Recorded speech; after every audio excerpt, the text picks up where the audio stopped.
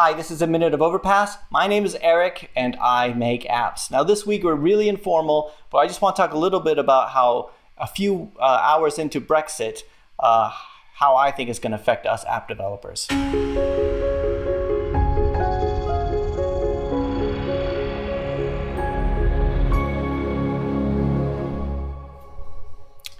Okay, so if you follow me on Snapchat, I told everybody a few hours ago that I probably wasn't going to do a video this week because there's so much going on with Brexit and everything like that. So I told everybody I wasn't going to do it, and then I thought, well, I'll do a quick one. I'll do an informal one. So there's no green screen. We're just going to do it. Just have a quick chat about exchange rates and how Brexit is going to affect me as an app developer being in the UK.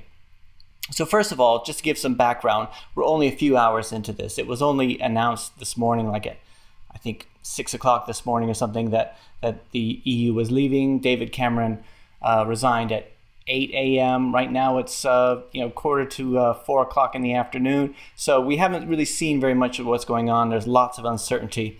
However, what I have seen is that the pound has really fallen. So if I show you here on my screen, here is the GBP versus the US dollar for up until last night. So you can see, last night, or just when they found out that Leave was going to win, the GBP fell to the lowest point it did in 31 years. So, and this is something I've been looking at, not just because of this, but I've been, as an app developer, you try to keep control of all the different streams you have come in. Most of the time it's in US dollars, so you have to convert it to your local currency, and that FX rate changes a lot. So I was actually using an FX rate from like 3 years ago, which is way out of date, and only like 2 years ago started, changed all my reports to use the new one.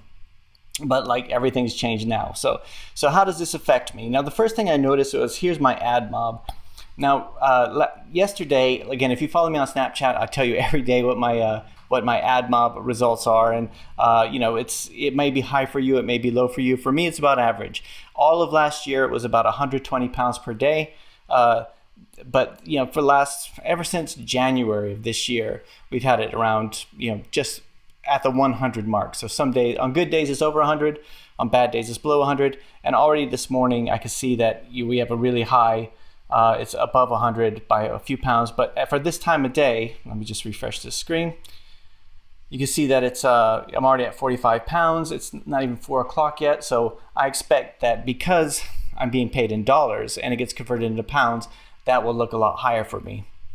Now this will have a big knock-on effect on me when I hire my developers, because all the developers I hire are overseas. So that means I'm going to be paying more for developers, but earning more as things come in. Now, the downside of it is, because nobody really knows what's going to happen, but the downside of it is that milk's going to start costing more, and transportation is going to start costing more, and petrol is going to go up because the pound is low. So hopefully that bounces back soon, but it's the kind of thing you have to think about all the time. Now, if you go to the Google Play developer page, you know how you have to set your the prices for each location. Hopefully you do that, and so if, like, say 2 years ago, like if you're like me, like 2 years ago, you set the base currency and just say auto calculate the rest.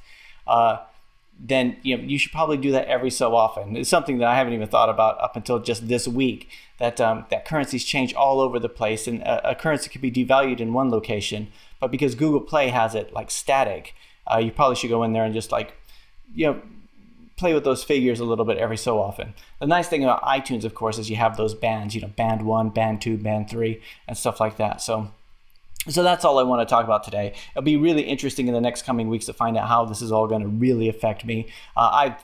Just to let you know, I didn't vote. I didn't have a view one way or the other. It was really kind of interesting the way that it turned out. I'm still an American citizen, so I'm just living in the UK. But it affects me because it affects taxes and all that kind of stuff. So, I'll keep you posted. And if you follow me on Snapchat, we could discuss it a bit more as we go. But so that's it this week. Very informal, very non-technical, but that's it. I'll talk to you next week.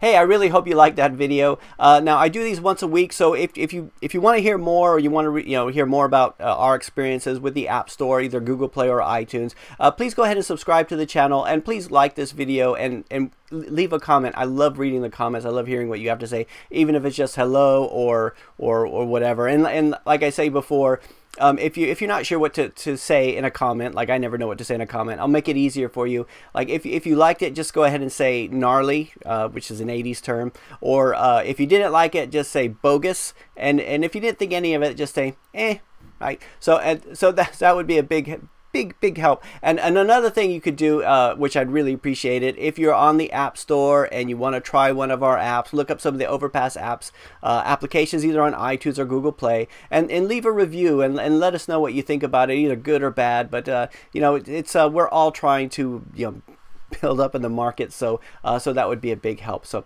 that's it. I'll talk to you next week.